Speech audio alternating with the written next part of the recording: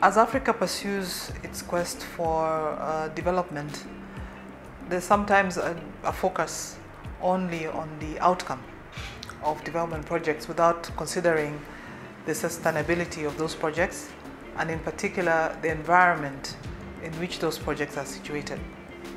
So for the East African Development Bank, we are following and monitoring closely the developments in the climate arena, and our flagship project in this regard is the Lake Turkana Wind Farm in Turkana, Kenya, which is the largest wind farm in Africa. We've also financed cogeneration plants in Uganda based on our investments in the sugar sector.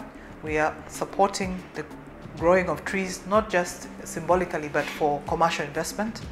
And we've had one very successful investment of a forest farm in Uganda, large tracts of land, which we financed right from inception. Resintile is a resin-bonded roofing tile factory situated in Lugogo, Kampala, and was officially launched in June 2013. The roofing concept originated in South Africa. The tile is light, half the weight of a concrete tile, and environmentally sustainable, being made completely of recycled plastics and sand. But when the owners embarked on the project, they didn't have everything they needed to start up production. Mr. Mugamba, welcome to the program. Talk to me about the beginnings of your company. Resintile East Africa started way back in 2009, actually.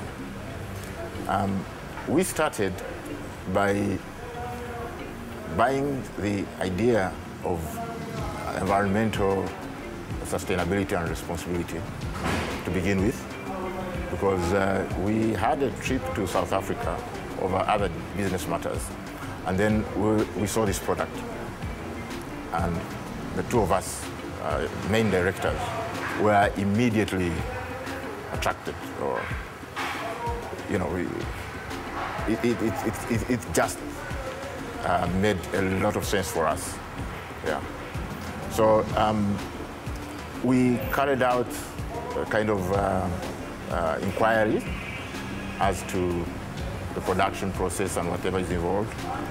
And we then realized that actually it was a product which had a lot of advantages in terms of the social and economic benefits, but could also be done without very complicated technology. So we were given an offer on the very first trip of equipment, which we accepted at, of course, very negotiated terms. So you can say, because of our attraction or interest in the concept, we put the cart before the horse. We bought machinery or equipment ahead of the factory.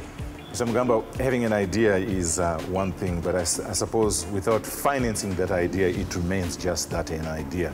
Talk to me about then whom you partnered with in order to really get started, financially speaking, that is. Yeah, we went to our old friends, our old good partners, East African Development Bank, who have supported us on another business that we do in real estate. And so we knocked on their doors together with other banks, but they turned out to be our partners again after some time. So I think 2011 is when we got the commitment from the bank, and then we started looking at the construction. How much are we talking about here, the amount you got from the EADB initially? From EADB, we actually got an offer of $500,000, but along the line, we only used 2/3 of it. We only needed 2/3 of it. Mr. Mugamba, thank you very much for having me. Thank you, Daniel. It's been a pleasure.